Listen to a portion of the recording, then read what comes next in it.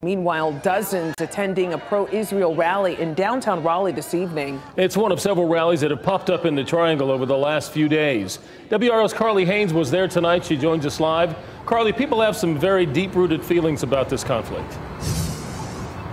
They sure do. Morgan Street is empty right now, but just a few hours ago, more than 100 people lined this sidewalk to show support for Israel. But even at this demonstration, there was mixed feeling about the conflict overseas.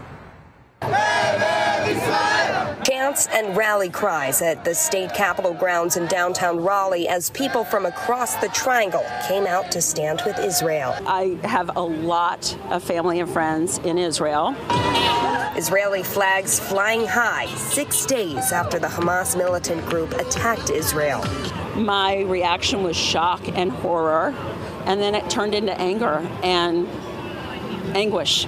One demonstrator showed support for both the citizens of Israel and Palestine. A tendency to ignore the fact that many American Jews are very opposed to the policies of the Netanyahu government. Several Palestinians we spoke with this week said it's important to remember their suffering as well. It's me and my family. Jihad Shawa is a Palestinian American who lives in Raleigh. He grew up in Gaza and still has family there. Gaza is a beautiful, lovely place. He's not for or against Hamas, but believes Palestinians have been under attack by the Israeli government for decades. There is no attack is a good thing.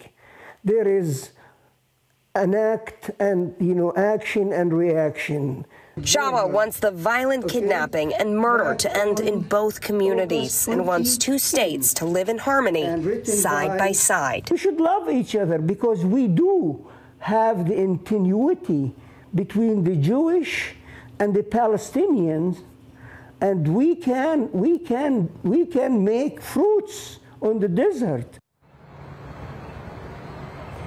Raleigh police officers were at the rally here today, surrounding it just in case things escalated. We didn't see any evidence of violence, nor did we see any counter-protesters. Back to you.